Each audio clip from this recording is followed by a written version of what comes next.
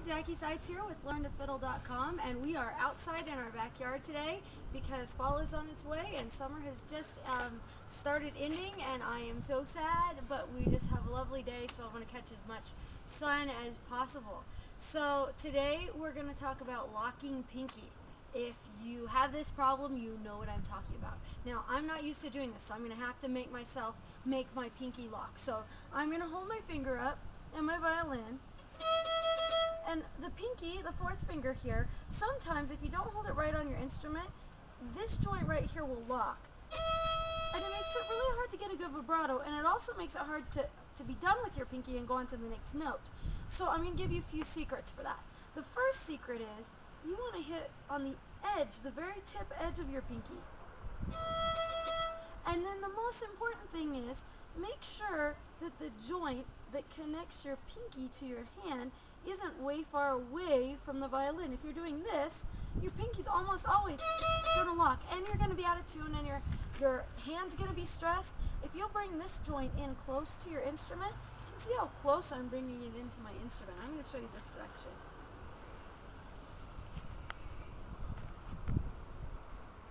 Not like this, but all the way in like this, and you can see how I'm on the tip, the very tip.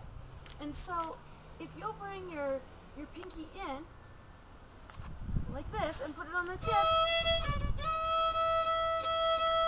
it's going to help you play with the curved Pinkie. Another thing that a lot of people do is they press too hard with their Pinkie, and that causes it to lock. Now, I'm not used to making my Pinkie lock, so I'm having to work at this. But if you'll practice playing your third finger, getting a good ring on your open D string, then go to your Pinkie and press it down really light. See how I'm just barely making a sound? Practice not even making a sound, but keeping the Pinkie curved and the joint in. Then you can go a little heavier yet.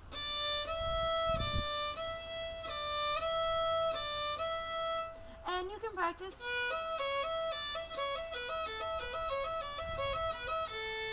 that's a good exercise. It's 1, 4, 2, 4, 3, 4, and back down the scale. So very important for playing a tune like Sally Gooden, where you keep that 4 down for a whole part.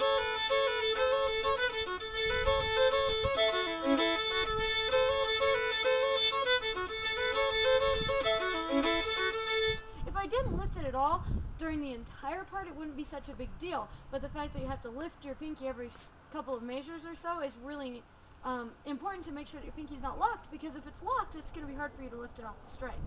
So be sure to check out my other videos on Learn to Fiddle YouTube channel.